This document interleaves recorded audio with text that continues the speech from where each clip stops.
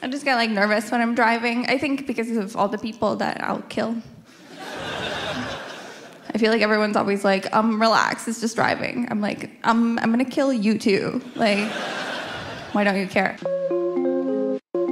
Yeah. Welcome to the Nucleus. Welcome to the Nucleus. Welcome to the Nucleus. Welcome to the Nucleus. Welcome to the Nucleus. What up? Welcome. This is Let's Get to the Nucleus, the podcast. I am your host, Des O'Neill. We are here at Atlas Islands. I'm here with my boy Ryan, my engineer. Came in all the way from Houston to record episode 2. Wow, really? Yes, came all the way from Houston to do this, man, because this is a special episode. We got a special guest and very special young lady, very funny, talented Sophie Buddle, man. How are you? Thank you for having me. I'm so honored. Yes, man. Thank you for coming. Oh my gosh, my pleasure. This is better bring some good stories. I didn't realize anyone was traveling. Oh yeah, man. We just happy to have you here in the Nucleus, and I just want to welcome you in. So, you are a Canadian comedian, right? Mm-hmm. Okay. So I heard you started doing comedy when you was 15 years old. Mm-hmm, that's right. Wow. Yeah, my mom and I used to go, there's like a comedy club in town, and we used to go watch Amateur Night together. Okay. It's just like a mother-daughter date. Damn. Yeah, and we went for like a year and before I started doing it. And yeah, it was like, I mean, it was kind of weird. So my mom's like an artist, right? I like how you say mom. How do I say it? Mom. Hold on. You got the Canadian accent. You got a little twang how you say mom. I love it. Yeah. So her and I would go and we would watch. But the thing is, we would also like have martinis because, you know, as there was my mom, like nobody really thought to ID me because it's like, why would she be cool? And so we were going for so long that I got to know like the staff and stuff at this comedy club, and everyone that worked there is like comics, right? Like at a lot of comedy clubs, and so I kind of got to know the scene before I started. But it was under the assumption that I was old enough to be drinking. Damn. So when I started in the scene, everyone thought I was like 20, but I was 15. And so for the first year of doing stand-up, I was doing like this fake adult character on stage. And I was doing like sex jokes, and I was like not having sex. So it was so bad. It was so like... I think back and it's like so cringe because like I didn't know anything. Damn. So how was you coming up with the material? What, your mom was just giving you material or something? No, I was just doing bad material. It didn't make sense. Damn. So you always wanted to get on stage as a kid, or your mom just kind of pushed you on stage? I had been doing some acting and some writing. Like I've always liked to be creative. Okay. But acting was never really for me, and writing was like, you know, I'm too dumb to be a writer. So if I'm stand-up, I was like, this is perfect. Yeah, okay. So 15 years old. So when did you realize, like, okay, I want to do stand-up now? Honestly, like, the first time I did a set, I was like, you probably had the same thing, too. Like, the first time we did a set, I was just like, well, I'm just going to do this for my whole life. Damn. So your first time, it was just a home run? Yeah. The thing is, it's like, I did my first set at this club called Absolute Comedy in Ottawa, and it's like a famously easy club to do well at. Like festivals in Canada don't accept tapes from Absolute Comedy because everybody crushes there. So it's not an accurate read of material. And so I did my first ever set there, and I was like, oh, I'm a killer. I'm the best that's ever lived. Like crushing my first set. Shit. Doing this material that doesn't make sense about sex. I'm like, you guys know about sex? This is crazy, right? I'm saying that. And yeah, so I mean, I did that. I was like, well, I'm great at this, so I'll do it. I'll just keep doing it. And, you know, when you're a teenager, everyone's proud of you for just doing anything. Like, it doesn't matter if you're good or not. Wow. So, had a lot of positive reinforcement. But the thing that was weird was because all the comics thought I was older, and this was 12 years ago, too. Damn. Like, people were making moves and everything on me. And then so like a year in, when everyone found out how old I was, like everyone was so mad at me because they're embarrassed. Yeah. And like I still can't get a follow back from some of these people. They unfollowed your ass for that. Unfollowed for life. Like damn. Still like have trouble performing in Ottawa. Wow. Okay, so you when did you leave Canada?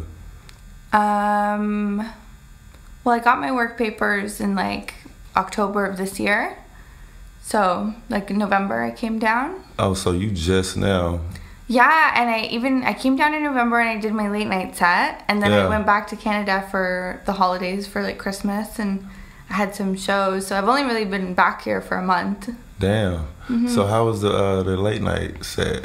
It was really cool. Yeah. Yeah, I booked it like kind of right before the pandemic started. Okay. Under the assumption that I was about to get my work papers, and then my immigration lawyer we didn't want to pull the trigger like during COVID because stuff was really backed up. Stuff was like still backed up from Trump not wanting people coming into the country. So there was like a huge lineup of people trying to get work visas and stuff during the pandemic, and then they just kind of froze everything because of COVID. Yeah.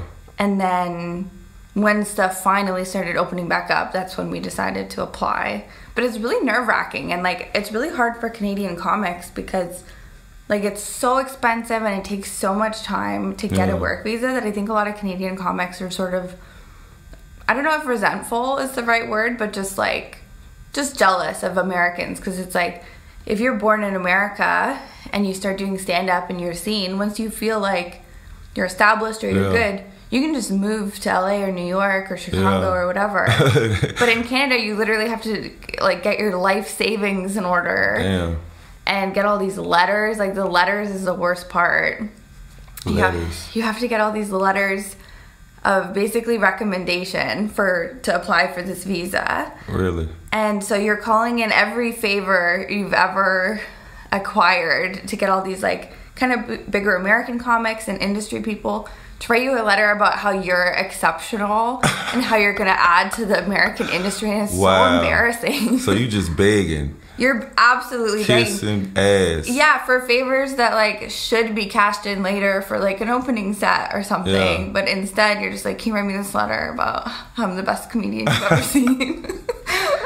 Wow, that's crazy. I didn't know it was that much of a hassle. It is a hassle. It's so hard to get to America. Okay, so you living in LA now? Mm-hmm. Okay, so you being around American people and Canadian people, like what is the difference between Americans and Canadians? Because the closest I've been is to you or Drake. Well, what do you notice about Drake and I?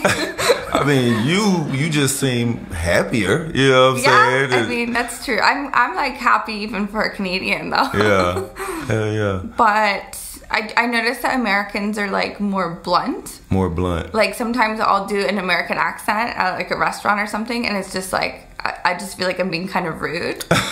Like I'll be like, I need sugar, and then that's not rude here. So the waitress is just like, yeah, I'll get you sugar, and I'm like, are we fighting? Like it feels so unnatural to me. So just asking for something like that just seemed like you being rude. Wait, in Canada, you're like, sorry, I'm so sorry. Like, could I have some? If it's no problem, if no, but could I have some sugar, please? And then they're like, of course. No, I should have thought of it. Wow, I need to go to Canada. Shit. It's really like that. It's almost like the whole country is just like small town people, but we have cities. Okay. But that's like the culture. Damn, that's crazy. So, I was wondering, you say y'all just super nice, but do y'all have some sketchy areas? Like if I was to go to Canada, is there some areas I need to be like, watching? Holding my shit. Yeah. You know what I'm saying? Well, yeah, of course. So I'm from Vancouver. Okay. And Vancouver is like West Coast. It doesn't snow. It's pretty warm all year round. So that's where like most of the homeless people in Canada move to, right? Because it's like more comfortable to be sleeping outside in the winter. And in Vancouver, the area is called the Downtown East Side, and it's just like blocks and blocks of tent cities. Like it's really bad. Like I was watching a documentary about the opioid crisis just in the world, and the opening, it was like an American documentary, and the opening scene was the downtown east side of Vancouver. Yeah. So it's really the epicenter of the opioid crisis. So that's like, it's pretty crazy in Vancouver, but they have like safe injection sites now, which is like, if you're a drug user, you can go there to get like clean needles. And I think they actually give you drugs too, just to make sure that it's not laced with fentanyl. Damn. Yeah, I think so. They giving you drugs. Yeah, for free. And clean needles. They like, if you're gonna do the drugs, come here. We'd rather you do it in the house. Yes. Yeah, it's like that. Oh my God, that is crazy. Yeah, I think the goal is to get people to like wean off of it, and the best way to do that is to give them a little bit of it safely every day. Okay. I'm not totally familiar with the whole strategy for it, but like they do that in like Sweden and stuff too. I've heard of it. Yeah. So you said Vancouver. When I hear Vancouver, I think about the Vancouver Grizzlies. I have a Grizzlies shirt. Wow, man. I remember that basketball team. Did you ever go to a game? No, I think they stopped before I was doing stuff. Before you was doing stuff. Not to age you, but Okay. Do you know when they stopped? I don't. I just remember they had a team out there. It would be so great if that started back up again, because like the hockey team in Vancouver is pretty bad. Vancouver Canucks. We have a really good soccer team, but nobody really cares about soccer. Like I would go. We have the Whitecaps. I'm actually going to go see them in LA. They're playing the Galaxy next week or something. Okay, so you don't like the Raptors? Toronto Raptors? I do, but it's Toronto. It's not Vancouver. Okay. Basically, every city in Canada has a beef with Toronto. It's Toronto against the world. Shit. Mm-hmm. What is up with that? They just think they're the center of the universe. Oh my God. Yeah. I did not know that. I thought it was cool. She say, no, it's Toronto. I like the Raptors. Like my whole family watches all the Raptors games, and like I get messages from them if they do well or if they do bad. So you wasn't happy when they won? No, we were happy. It was huge. It was huge for Canada. I was happy, and I'm not even Canadian. It was cute. It was like she said it was cute. It was cute. Like it was adorable. It was the cutest thing I've ever seen. Like Canada was so happy. Yeah. We don't usually place in sports. Yeah. So it's like really felt like an underdog story, and I really like the coach. I really like Nick Nurse. Oh yeah. I feel like he's got a good head on his shoulders. Drake, it was fun. Yeah, Drake was going nuts. Like she said, it was cute with his lint brush. Have you seen him? It's. I don't think it was at a Raptors game, but he was at some basketball game, and he was like on the court. He was right at the front, and he was just like, he was watching the game. He didn't look away, but he was like aggressively lint brushing his pants. I gotta look that up. There gotta be a meme or some shit. It has to be. Drake is such a nerd. Like that's the thing. It's like it's like every time there's like a Canadian that gets big in America, like Drake, like Ryan Reynolds, like Seth Rogen. Yeah. In Canada, it's like our most obnoxious Canadians, and then they come here and it's like the softest American celebrities. Yeah, because Drake is soft as hell. Soft as hell, man. He's in his feelings every day. All the time, shit, caking. But I also want to ask you, like, you doing comedy, when did you know you were a headliner, when it was time, like, oh, it's my time now? Well, I had a sort of weird path to headlining. Like when I was first starting, I was like felt very held back for a long time. I think because I was young and I was a girl, that everyone kind of viewed me as a teenager still, because everyone met me as a teenager. Yeah. And so I had like the record for the most co-middles, like co-features, like not even co-headline. Like they had me doing 12 minutes for a weekend on each show, like with another 12-minute person for years and years. Like they wouldn't even move me up to middle until I was like maybe 22, and then I was like wanted to record an album, and so I had a meeting with the owner of the club and was like, hey, can I have a weekend? Like this is crazy. Like there's people that have been doing comedy less time than me that are headlining now. And they said no, and they basically were like, you can record your album on like a Tuesday if you want. You can do a long set. And I was like, yeah, I mean, I'll take what I can get. Yeah. And then I left that club because I felt like they were like, I just felt like they weren't headlining any women, let alone like a younger woman. Yeah. And so I switched to Yuck Yucks, which is like that's the only chain of comedy clubs in Canada. Like, it's like a Helium or whatever. Okay. And so I messaged them and was basically like, I'll come over if I can headline. And then they were right away like, yeah, sure. And I was like, I was so annoyed because I could have been practicing. So yeah, so it took me a while to start headlining. And I was a bit annoyed because the only way to get good at headlining is like everything else, is like to practice. To do it. And so I felt like I was starting headlining much later than the other people that started at the same time as me. Like, started stand-up at the same time as me. And I was sort of headlining sporadically, like, right before the pandemic started. And then, obviously, I was doing, like, no shows for, like, 2 years. Because in Canada, like, shows were not happening at all. Damn. And then, basically, I just started headlining kind of last weekend. I was doing Helium, Indianapolis. For real, Helium, Indianapolis last weekend was my first long set in like probably 2.5 years. Damn. And then this was my second one. So I still feel kind of rusty, like just in the way that, like, you know, if someone in the crowd says something, I feel like I'm not as sharp as I was before the pandemic. And I feel like I was just a bit quicker on my feet.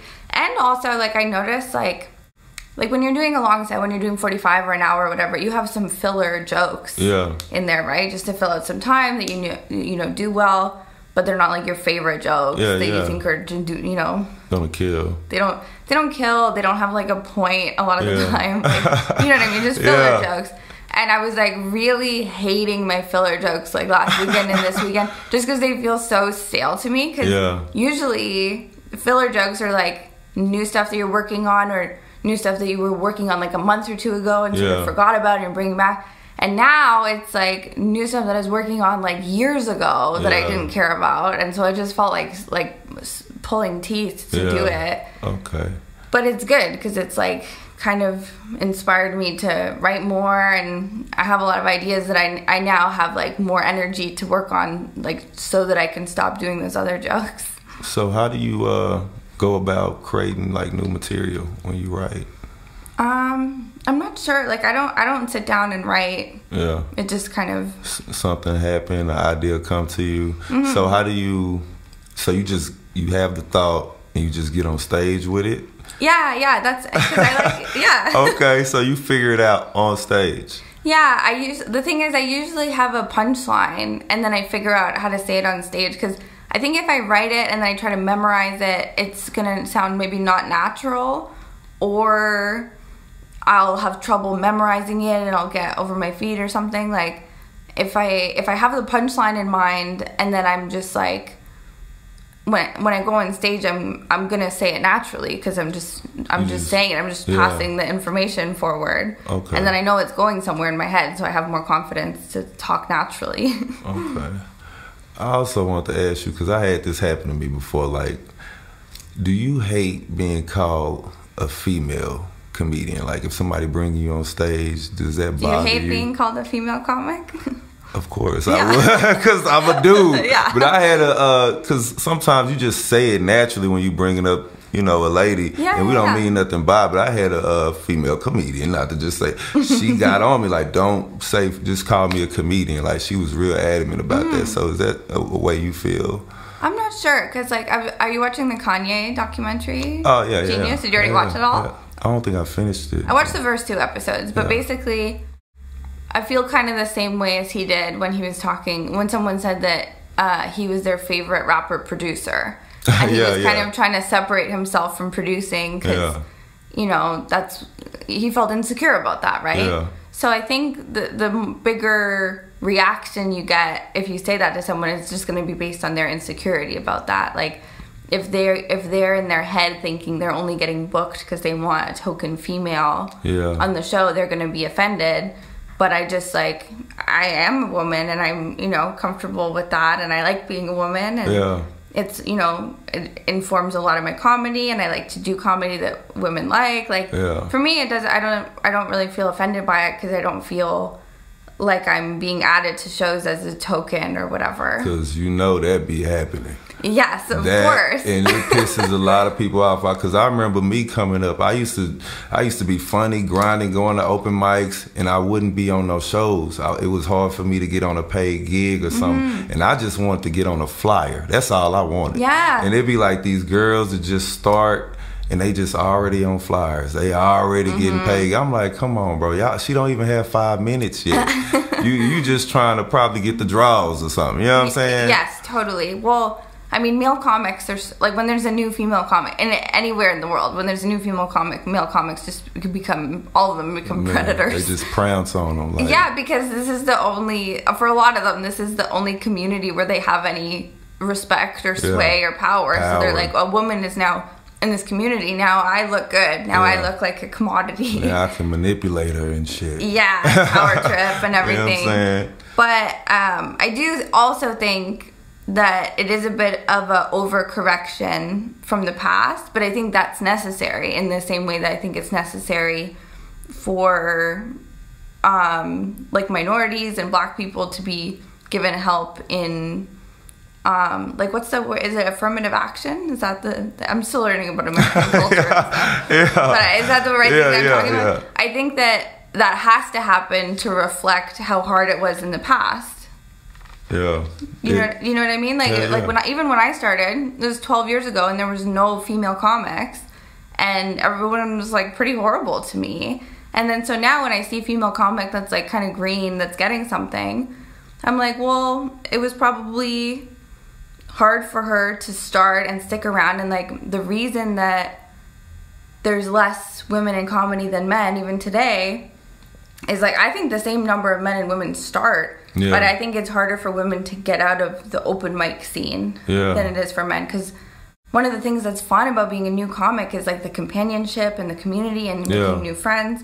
And that is harder for women because it's like a lot of men with mental illness issues, and you're in like a alcohol environment, and it's nighttime, and they're creepy, and like, they're power tripping a lot of the time. Exactly. So I think women quit sooner than men a lot of the time. So if they're making it out of the open mic level, I think that they should be strengthened. Yeah, that's true. I see what you mean by that. Yeah. I also I was watching you on on YouTube and all that, and I seen like you got a different type of rhythm and style and cadence. Like, how did you come up with that on stage? Like, because I know you do a joke and you do this like little laugh like in between your joke, and it's just adorable and it works. So I'm just wondering, how did you come up with your style on stage?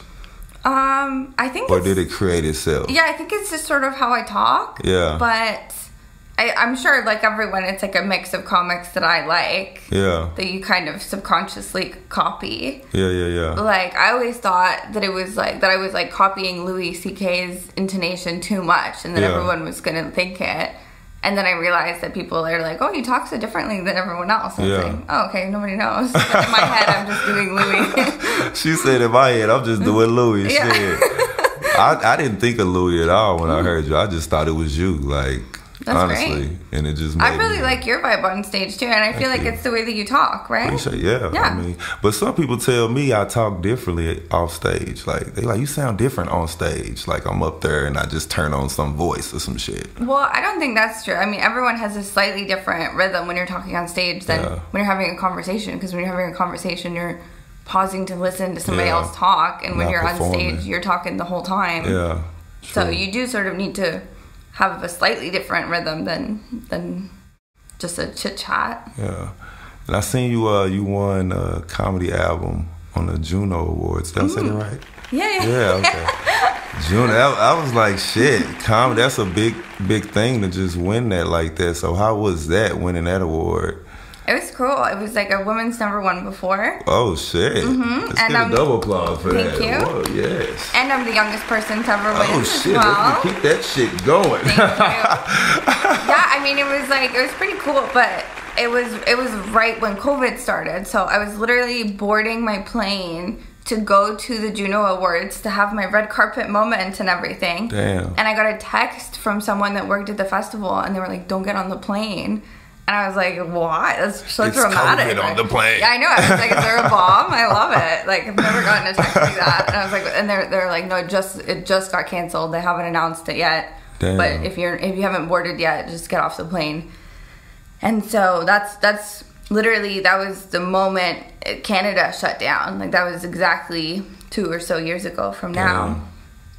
So I really, like, it was cool, but I was just, like, when I found out I won, I was just at my house. I was just sitting there. Just at your house, on your couch. Oh, I won. Yeah. Shit, okay. Because it's, like, it's a pretty big award in Canada. Like, it's our Grammys, right? Damn. But it's Canada's Grammys, so it's, like, so it's not, it wasn't, like, live streaming or anything. Like, we wouldn't, like, nobody was, like, at my place with camera. Like, nobody did that. I was just at home. You know, no makeup, pajamas, like, watching on my phone. Eating some Cheez-Its. Yeah. Damn. Okay, so I remember you said something in the green room. You was talking about competitions, and you like they a little funky. So it's just because I do bad in competitions. That's the only reason I don't like it. So you don't really like competition? Okay. Do you like them? I told myself I wasn't gonna do anymore. Mm-hmm. But why? Why did you? Because it makes you feel bad, right? A little bit. That's why I don't like it. A little bit, and every time I feel like I got robbed. You know what I'm saying? I don't want to feel. Yeah. I guess I'm a sore loser, but sometimes it just feels a little funky. You know? No, I am too. I'm such a sore loser in comedy contests because I'm like, it's literally happened to every good comic. Like, you do a contest and you kill, and then you don't even place or something, and you're like, well, all right. Yeah. So I seen you. You was a finalist or a semi-finalist in the Top Comics in Canada. Yeah. So that's our big competition. Yeah. Sirius XM Top Comic. The prize is $25,000. Shit. Yeah, I mean, for a comic in any country, like, that's like a life-changing moment, right? Yeah. So I did that contest 3 years in a row. Yeah. And I came runner-up all 3 times. Runner-up. Come on now. All 3 times. All 3 times I was runner-up, which, also nobody's ever done before, so sort of more rare than winning. So there's no second place prize and no third place prize? You get it just for laughs taping if you get second place. Okay. And then they pay, like, $5,000 for that or something when you do it. Okay. So it is something. Yeah. And, I really, without getting that and without the few times I've done just for laughs, like, I really don't think I would have a career because, like, a lot of comedy club bookers in Canada just wouldn't book me. And so, truly, without Just for Laughs, I don't think I would have a career. Damn. Well, shout out to Just for Laughs. Yeah. For helping you. Shit. Happens to be all women bookers, not Just for Laughs, too. Damn. So that's why it's important to have women around, I think. Hell yeah. When dudes just don't like you for, subconscious reasons, maybe. Like, also, it's not like I was the best comic in town. Like, I'm not delusional. Like, I didn't think I should be headlining and selling out all over the country, but I could see that there were men that were doing the same as me, that started the same time as me, that were being given the opportunity to start headlining, and clubs were kind of investing in them, allowing them to have weekends where they weren't crushing so that they could get better. Man, you are preaching right now. I ain't gonna lie, because that happens to me out here. I be seeing, like you said, female bookers. I feel like I was booked more by female bookers than the male bookers at the club. The male bookers would like kind of spoon feed me like a little couple gigs, but the females, they wouldn't trip. They'll be like, hey, let me get you in. You funny. We like you. Yeah. You know what I'm saying? I think women should book stand-up. They seem like more reasonable. So it give it a balance, Can't have all that testosterone around. Like, man, we got big ass egos, you know what I'm saying? So I also find that it's a lot of like older white men that book, at least in Canada, comedy clubs, and they seem to book acts that speak just directly to their sensibility. Like, they don't seem to have a lot of reach for like what will speak to other demographics. Yeah. So it's just like a lot of other older white men that they've worked with for a long time that do the same hour every time they come to town, but because it's about hating their wife, like, whatever. They're like, this is comedy. They said, this is it right here. I'm caught. Finally, someone's speaking the truth. Okay. So it sounds like you've always done comedy. Have you had like a day job ever? Oh, yeah. I always had a day job because, like, even when I started headlining, like, my rate at Yuck Yucks is $125 per show for a headlining show. Yeah. So you can't live your life on $125 a night. Like, hell it's no. not like I'm working every weekend too. Like, it's like that's barely grocery money. So I was working in kitchens. I was working at Starbucks. I worked at a smoothie place. I really liked working in the kitchen. Like, I like cooking, so that was fun. I told you about my kid. Man, when she quit, man, you about telling us what happened, why you quit. Tell us why you quit your job. So I was working in this kitchen, and I really didn't mind it. I it was like a health food place. Like, I was learning healthy recipes. It was great. But we had this stool. We had this tiny little fucking stool. And when you're done your work, you sit on the stool. You just have some rest. Oh my God. You have a little bit of rest. That stool feel like a pillow. That stool was a king-size bed. And then one day I go to work and the stool is gone. The stool is gone. And I was like, I need to quit this job. Because why does this shitty stool that's not even have so much control over my emotions? That's fucked up. I was getting paid minimum wage to make healthy food for rich people. It was like a food prep place. Yeah. So it was just rich people coming in and getting all their meals like individually packaged for a week.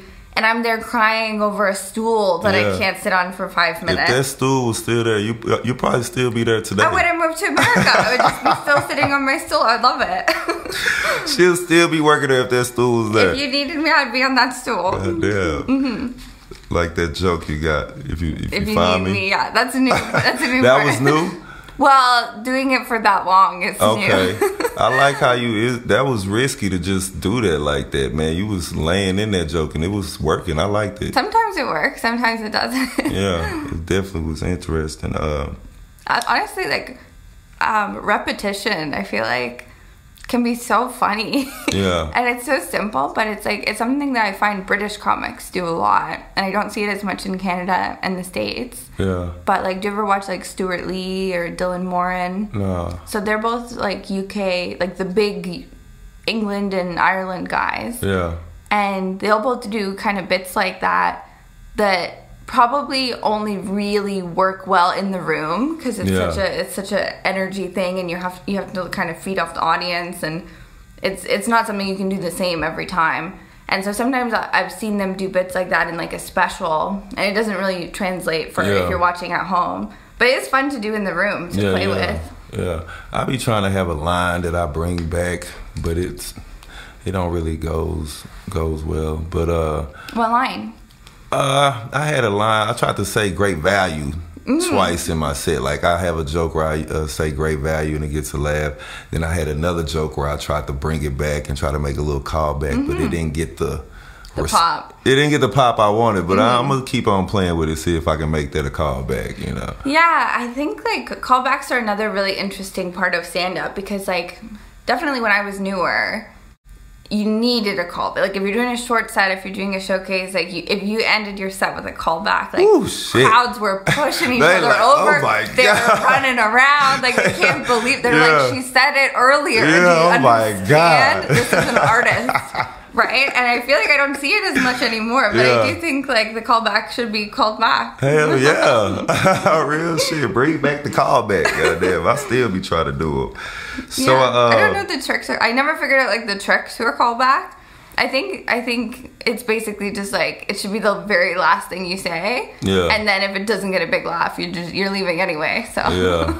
That's I done seen people try to make a callback work or end with a big laugh and it don't work, and then they keep on trying to dig in deep. It's like, bro, now you doing like 8 minutes over your time. And when someone's bombing and they're over and then they're like, what else is new? And like, just leave. Yeah, just get off. Comedians, you gotta know when to get off. You know what I'm saying? If you're bombing, go short. Yeah. Like, that's always better. Yeah, ain't nobody gonna kill you over that. Mm-hmm. So where is like one of your favorite places you performed at? Well, I really love Vancouver. Like, it's sort of where I found my voice. Okay. But the scene there is really good, and Vancouver doesn't really get talked about very much, even in Canada, because it is smaller than Toronto, and it's so far from like the most populous area is like around Toronto. It's in Ontario, which is like it's like a 5 or 6 hour plane ride from Vancouver, and there's not very much in between. So Toronto industry people don't often come to Vancouver, and it's usually less Vancouver comics that are featured at Just for Laughs and at festivals and stuff like that. And it's really like such a strong scene. Like I've performed now in like New York and LA and all over, and I think Vancouver really stacks up. Like there's like a real culture there of writing. Yeah. So like nobody in Vancouver really has any kind of like charisma on stage. Like it's almost viewed as like weak. Like it's like viewed as like bad comedy if you have like one act out. Like literally you could watch every good comedy show in Vancouver and nobody will move. Everyone just stands with the microphone. Just hitting their lines. They're just hitting their lines, and it's like, I think that's cool. That's the thing. It's like so focused on writing that it's bad in the way that like people that do have a stage presence are kind of viewed as like, you know, just personality, or like you know, you should go into acting or something shady. You know what I mean? Okay. So I seen you was a writer on a sketch show. What is it called? 22 minutes. 22 minutes. Yeah, I mean that's kind of Canada's only late night SNL type show. Yeah. There's like you know, like Weekend Update desk jokes and commercial parodies and like political sketches. Like it's like SNL. Okay. But for elderly people, basically. Like the cast is like pretty old, and I was looking for you to be in the cast, but I was watching some of them. So the producer that first hired me was sort of, it seemed like grooming me to be on the show. Like he had me in like a bunch of sketches, and he had me doing some correspondent work. And then he was like fired or quit or something, and then a different producer came in who did not really like me. Don't you hate when that shit happened? The person that got you in, he leaves, and that's some new face. And I know, and he like left. Like I heard he went to like the Himalayas and started going on mountains and stuff. I'm like, you can't get another job in TV in Canada. Help me out a little, because you try so hard to get a little bit of momentum in comedy, like. In all show business, we're just trying to get a little bit of momentum, and you finally get it, and then 2-year pandemic where your boss gets fired, or like this is always something. So just trying to get some momentum going again now. So what's the difference in writing stand-up and sketches? Well, I'm bad at writing sketches. I'm good at writing stand-up. So for me, that's the difference that I noticed. But, well, the one thing that I heard that I thought was like really good advice from a good sketch writer was that stand-up, you start vague and then you get more specific. Yeah. And then with sketches, you start really specific and then the world grows. Okay. So it's just opposite direction for that, which was like kind of the only piece of sketch writing advice that I really understood. Damn. But I'm really bad at sketch. I'm not like, because I can only really write from my own voice. I'm not good at writing characters and worlds and conflicts that didn't happen to me that day. And just as stand-ups, like we're so spoiled because like we say whatever we want in our own voice from our perspective. Like, and with sketches, like there's so many more moving parts. Yeah. Okay. Do you like sketches? Do you write sketch comedy? No, sometimes when I'm joking with people, I feel myself joking in a sketch way. Like how, you know how they have tags and stuff? Like, or I have a thought, I'm like, damn, but I don't know how to write it. So I always wondered, I want to ask you, like, how do you even write it? If I want to sit down and think of a sketch, like, how would I go at it?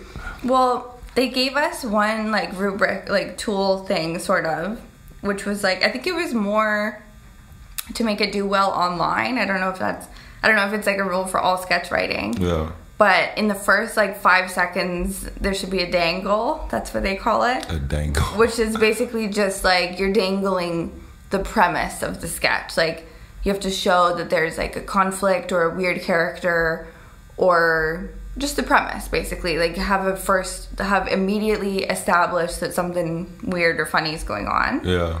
And then some jokes about that, and then there should be a twist, kind of like in stand-up, but also it's like more consistent in sketch. There should be some kind of twist, and then a punchline on the twist, basically, and that's like a vague skeleton for a sketch. Okay. We learning. She teaching us, man. I don't know. I never got the hang of sketch writing, honestly. Okay. Well, I'm gonna definitely try to figure it out, man. So I also seen that you have a boyfriend that does comedy. Yeah. What is that like, having a boyfriend? Because I always thought it'd be weird dating a comedian. Because I feel like that's. Well, you hate female comics so much, so of course. When did I say I hate female comedians? Yeah, booing me? You're booing me? Oh, you're booing him. Okay, good. Booing me for not liking. I love female comedians. I mean, I've kind of only ever dated comics. Like, I dated one battle rapper, but that's like a comedian. Like, yeah, that's kind of like comedy. In budget, in vibe. It's the same. Yeah, definitely in budget. Yeah, shit. yeah, they're pulling the same kind of funds as the comic. Hell yeah. But I like it, like, because I'm so obsessed with like stand-up comedy is really who I am and what, like, my passion. And so I need to be with somebody that gets it. It, yeah. And people, the main question, I kind of want to turn this into a joke if I can figure it out, but, like, people always ask me if there's, like, a joke he does on stage about me that I don't like. And there's not, but, like, there's a lot of things just in life that he does that I don't like. Like, he can say whatever he wants on stage, but, like, if you're bothering me just in our home, that's worse. Yeah. Okay. So y'all don't ever be like, oh, I'm funnier than you or some shit like that? Or no, I mean, I think he's funnier than me, and I think he thinks I'm funny, at least. So I like it. Like, yeah, and we help each other, and it's just a good relationship. Like, I've had horrible relationships with comics as well. Yeah. And so, you know, after those ones, everyone's always like, well, you know, we told you not to date comics. And I was like, comics. Oh, yeah. And I was like, well, maybe I shouldn't. But then, you know, I found the right person for me, and then it's, like, totally different. Hell yeah. So how long have y'all been together? I think, like, 5 years. Okay. Yeah, it's been a really long time. We met at Just for Laughs. Damn. It was both of our first year there. He's Canadian? Yeah, he's Canadian too. So he's Canadian, and y'all never ran into each other till Just Laughs? No, so he was from Hamilton, which is like near Toronto, and I'm, you know. Yeah, you don't fool with Toronto. You know how I feel about Toronto. He's too close to Toronto. Yeah, he's, you know, going to Raptors games, and I'm like, not interested. But yeah, I was also like, we were both working in comedy, but we were both relatively new, like only a couple years in. So that was the first time that we crossed paths and just started dating right away. That's cool. Okay. So do you see yourself maybe getting in movies or something, or sitcoms, or are you just trying to stay in stand-up? Like, obviously I'd love to. Like, it just seems like such easy money, but maybe I'm underestimating. Like, I go on so many auditions, I don't book anything, so there's obviously something harder than what I'm seeing that I'm not picking up on. But I've recently started getting, like, callbacks and stuff, so that's, like, a lot better. Hell I'm so used to stand-up where you get that immediate, the crowd tells you if something's funny or not. And then with acting, especially with, like, self-tapes at home, you get no feedback. You just never hear back. And you're like, am I being insane on camera? You're like, what am I doing?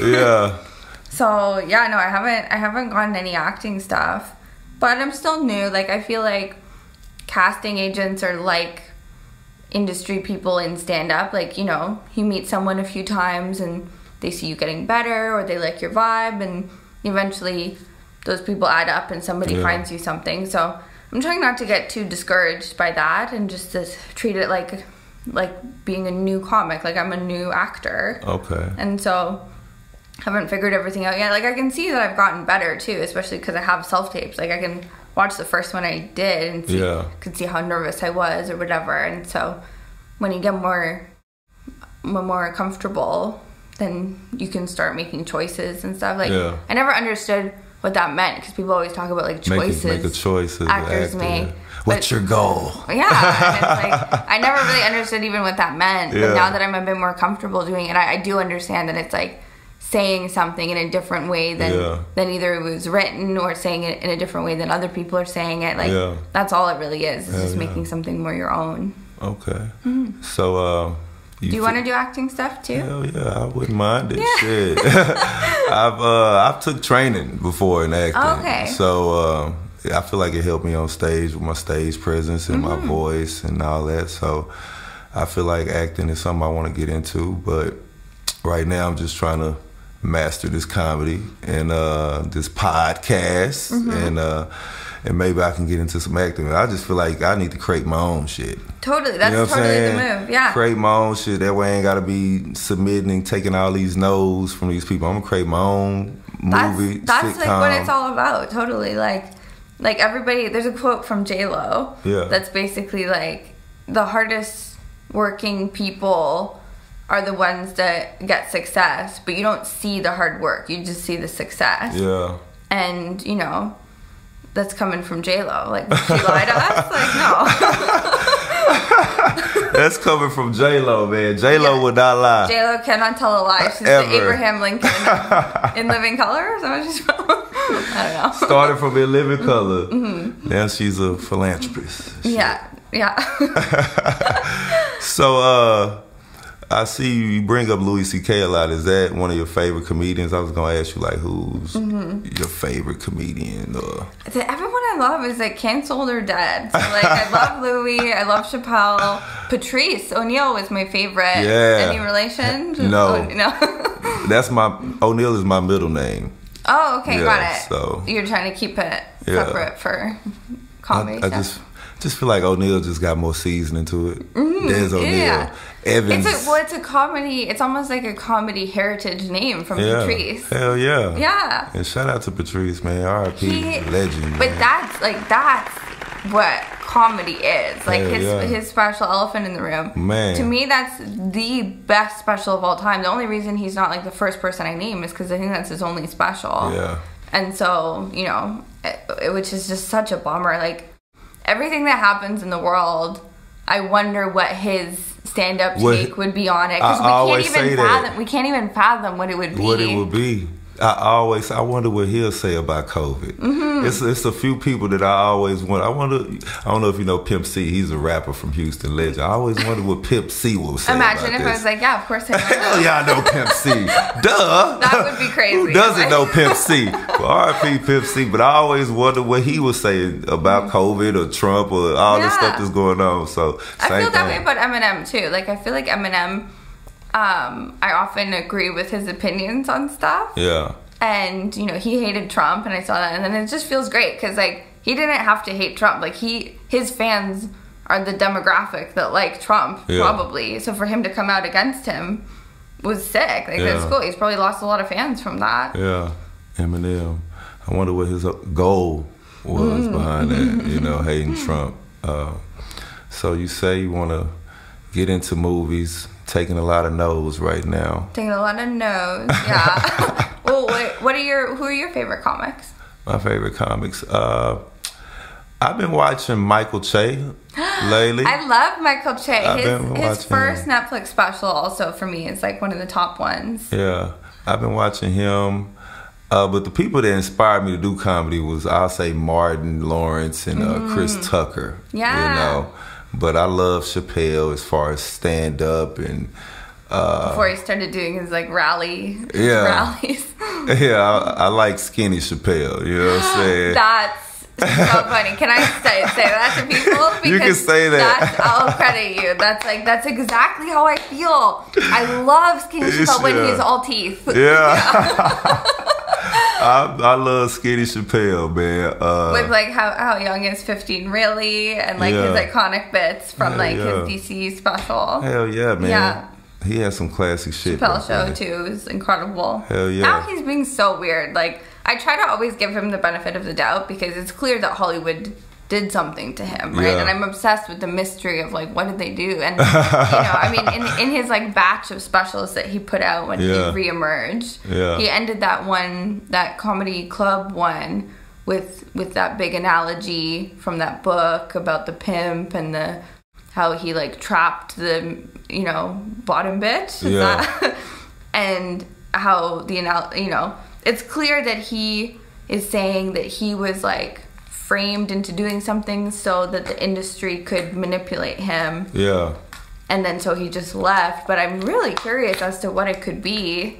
And so from all that, and from becoming so famous and these bad things happening, like, I'm sure he's got a lot of trauma, and so I do try to always give him, like, the benefit of the doubt. The benefit of the doubt, but like lately he's just really testing my patience. Like he was like, what has he done? I must have been missed. I was asleep or something. Yeah. So one of the and this is another thing. It's like I know that he's not like an industry darling anymore. Like I know now the media, everyone loves writing articles about how bad he is. So I try not to just read the headlines, and like I know that there's an angle on him is that he's bad. I know that the narrative for him is that he's bad. Yeah. So I always try to. So they're trying to make him a villain. They're trying to make him a villain, but sometimes he just does villainous things. like they were trying to build like a low income housing thing near his neighborhood, and he was the one that made it impossible to do. Like he was the one that was like rallying against his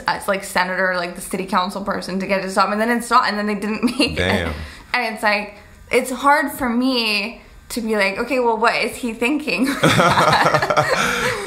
like I love him, and I understand that there's this like, you know, people want to villainize him, but it's like you don't have to feed into, like you don't have to become a villain just because that's how people view you. But maybe like I've never been on that level of, you know, eyes on you and stuff. Like I don't know how I would handle the pressure. Like maybe it just is. I mean I've always felt like once you get a certain level of rich, you forget what it's like to be poor. You forget what it's like for everybody else. Yeah. And it just creates such a distance. Yeah.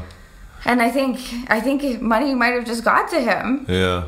Damn. Like, I just miss Skinny Chappelle, that's all. Yeah, it's so miss true. Skinny Chappelle, he was so pure. Yes, man, I don't know what happened, but I watch him, I be like, Chappelle, everybody be on the movement, but I be like, damn, I miss Skinny Chappelle, though. It's just gotta be money, I think. Yeah. Because, like, when Trump got elected, I was, like, very upset because, I mean, firstly, it's just the opposite sort of where I sit politically, but also it seemed like he was really creating a lot of fear-mongering and a lot of, like, just really separating the country and separating the United States from the rest of the world. Like, it just felt very negative. Yeah. And I was trying to understand why Americans voted for him, because in my head, I'm really villainizing, like, Trump supporters, and I don't want to hate a group of people, but for me, it just felt so gross. And so I was, like, looking into it, and basically, people that tend to vote Republican or for Trump or whatever, it's basically everybody is the same. Everybody wants to protect the people that they see every day. So if you live in a big city, if you live in an apartment building, if you take public transit, you're more likely to be more progressive because you're around all different sorts of people of different ages and races and genders and whatever. Yeah. But if you're living in like a more rural area, if you're living on a farm, you know, you're basically only seeing your family and the few families that live on your street, right? Yeah. And when you're really rich, you have that same thing as the rural people. Like, you have the people in your house, and then you have, like, your business buddies or whatever. Yeah. But you're not forced to be around people that you don't know as much. And so it's just the same mentality across the board. It's like you want to protect the people that you see all the time. Yeah. And so, you know, that softened it a little for me. I don't really know where my point is, where I'm going with this, but it softened it a little. It's still frustrating, but, like, that was just, I thought that was interesting. Yeah. So, what do you, outside of comedy, what else do you like to do? Like shopping, buying shoes that you wear one time? Yeah, I have a big shopping addiction. I mean, I went to fashion school. Okay. I dropped out, but, like, I love fashion. I love clothes. Yeah. I just started a Depop store, which is, like, online, like, thrifted clothes and stuff. It's kind of a Gen Z thing. Like, I'm the oldest person on Depop. Depop? Yeah. I've never heard of that. It's like Etsy, or it's just like an online, mostly secondhand clothing store. Okay. And, yeah, it's just like, you know, I'm doing stand-up full-time, and so my whole days are free. Yeah. So it's a good excuse to go shopping if I'm going to sell it. Okay. That's cool. Mm-hmm. So you like to shop, and I like to go hiking. I'm near a nice hike in LA. I like movies. You know, so boring. Like, I'm like, what else do I do? I have a podcast too. Yeah. But yeah, I just like definitely need a hobby. I need an interest. Yeah. It's a wake-up call for me. So I haven't been asked this since I was like dating 6 years ago. I had probably better answers. Yeah. Like, what do you like to do? It's like interesting things. Yeah. So I was gonna ask you, what do you think about merch? You don't want to like have your own type of merch? Or yeah, I mean, I've never done it. I haven't done it before. I was trying to like, I don't know if I was telling you or I was telling Linda that I only just learned how to pack light. Like my whole stand-up career, I've always had to check a bag at the airport because I have so much stuff with me. And I've now narrowed it down to, you saw my bag that I brought. It's a carry-on size. I have outfits for the weekend and like my makeup and hair stuff. But that bag is like full. Yeah. And so I don't really have room for merch yet. Once I learn how to cut that down and there's room to travel with merch, then I'll start doing merch. Okay. It's just a practical issue. Okay. So what are you thinking? What, shirts or? I'm gonna do like face cloths that say, or like you know what I mean, like a cloth that says like "come on my shoulders." Okay. Yeah, I like that. It's from a joke. Yeah, it's clever. Yeah. Yeah. I was wondering. And that's easy to travel with too. It's small. Yeah. Mm-hmm. That's what I be thinking too. Like outside of shirts, what can I get that's small that it's not that expensive that I can travel with? You know. Yeah. I know some people that will sell like a USB with like their old album and or some sketches or some writing or like stuff like that on it because that's really small. And you can get some like cool customized ones that are like the size of like a credit card. But have like a USB flip out and that looks cool too. And then like minimum, like everyone needs a USB for some reason in their life. So if you make it editable, then you're like, I'm just selling USB. I'm like, you know, I'm like Best Buy. I'm a little ghetto Best Buy here. Damn. Okay. So do you have any, well, I doubt you do. Are you into pets or anything like that? No, how did you know that I'm not? I was just asking, wondering, like... That's so funny. Yeah, no, I mean, I didn't, like, grow up with pets. Yeah. So, like, I do kind of want, like, a little dog. Like, since I've been in LA, everyone has a little dog. Everyone has a dog. You gotta get you I would one. hang out with a little dog, but... Yeah, I can see you with a little dog. Yeah, I kind of want a wiener dog. Carrying around like that. I would love him. Oh, as a kid, I wanted a wiener dog, too. They're so funny. They're cute. Do you have pets? No. I don't. Okay, so it wasn't a judgment when you asked me. No, I don't have. I had one though. I had a dog named Domino, a little Domino, poodle. A poodle. Yeah, and that was your dog. It's my dog as a kid. It's my little childhood dog. That's cute. Yeah, but not now. You know, I don't have time to take care of them. Well, that's the thing. Yeah, and traveling. And that's what's kind of good about a little dog, though, is you can take them on the road. Like, I was just opening for Fortune Feimster, and her wife have a little dog that they travel around with. And I was asking how much harder it is, because they have, like, a little Pomeranian, like, small, like a wiener dog. Yeah. And I was trying... and I was just trying to ask, like, what basically how much harder it is really to be on the road with a dog. Yeah. And they said that it's good to get a rescue dog that's a little bit older because you can see their personality right away. So if they're, like, a really anxious animal, it's not right for you because you need someone that's, like, chill on a plane. Hell yeah. And they said that it's actually not that much harder. It's just more expensive because if you're bringing a dog on a plane, it's, like, extra $100. If you're bringing a dog into a hotel, it's like extra $100, sometimes $200. So it's more of a price thing than an actual inconvenience. Yeah, that's the thing too. I ain't trying to spend all that extra money. No, I'm smart. Yeah, I already can't afford it. I'm like, then I start looking at it like it's just a dog. I know. That is like, what do you? $300? No. No, not for me. No. So, what's next for you? What you got coming up? Well, I'm just kind of trying to get a job. Like, I'm trying to get somebody to hire me. I have a lot of stand-up stuff coming up. Like, basically, till the summer, I have almost nonstop work. Busy. Yeah, super busy. Like, my booking agent did really push me hard. I think I made it clear that I was like, if I don't make money, I have to go back to Canada. And he's like, I'll have to find something. Okay. But I'm really trying to get a writing job or an acting job because it's like so much more money than stand-up. Okay. And I'm always going to do stand-up. I just like, I have my days free. Like, I can make money during the day too, I think. Hell yeah. So, yeah, I'm working on like writing samples and I'm doing... acting stuff, and I'm doing my podcast. Like I'm doing my Depop. I got a lot of balls in the air. My Depop. Yes, check out her Depop, man. Please. Every time I do a podcast, they're like, "Do you want to plug your podcast, your album?" I'm like, "Check out my Depop. Please, I'm trying to hawk these clothes." Damn, that is what's up. Yeah, okay. It's literally in my Instagram bio, my Depop shop. So I'm gonna check it out just to see if it's there. Yeah, it's there. I'm adding men's stuff too because I don't discriminate when I shop. I'll buy anything. Okay, Depop. Mm-hmm. I've never heard of that. What's next for you? What's next for me? I have a private gig. I'm doing some little birthday. I think I'm gonna be at the Addison Improv in a few weeks. That's great. Got a lot of private little stuff going on. Private meaning what? Like a private, like it's like a corporate? Have you heard of Gig Salad?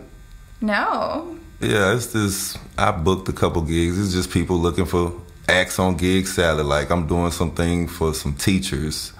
They doing some fundraiser, and it's private. It's only for the teachers, and I'm doing. And they just want to come Gig Salad. Interesting. Gig Salad. Okay. So I get a lot of gigs from Gig Salad. So Gig Salad. That's funnier than Depop. That's funnier name than Depop. Check out my Gig Salad. You're saying Gig Salad like that's not the funniest name for a company. It's normal as hell. I'm surprised you never heard of Gig Salad. Shit. Gig Salad, man. Like. Check it out. They book all type of shit, music on there, everything. Okay. But you don't need it. No, I do need it. I have no money. Like the thing is, it costs money. I'm in so much debt from moving here that I have no money still, even though I'm working. So please check out her Depop. Buy some clothes from me. Buy some clothes. She's trying to get her money up. You know what I mean? So I want to ask you, what makes you a comedian? What just inside of you just like, man, I am a damn comedian. Mm-hmm. This is me. Mm-hmm.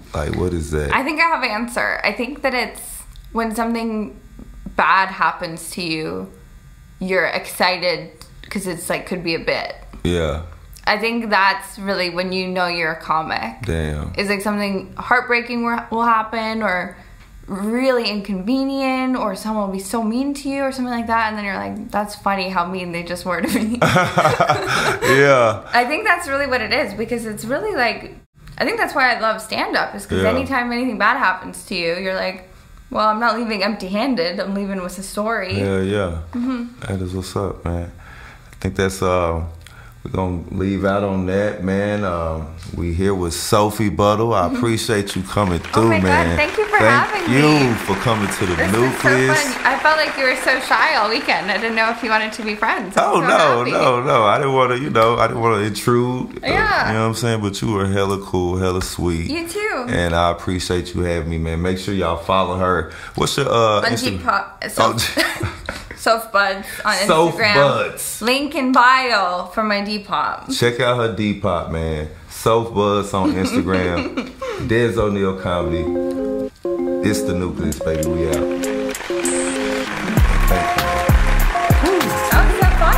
I enjoyed it. I think that was a great episode. Hell yeah, you were good. I mean, I didn't hear your other episode yet. It might be the worst